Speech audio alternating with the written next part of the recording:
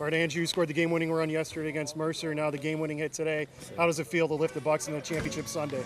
Oh, it's a dream come true. Being here for 4 years, we really hadn't even got an opportunity to get, come this close to this. And now that we're actually there, we're one win away, from our whole season. We've been working here to get here. So I'm excited, and I think we have a really good chance.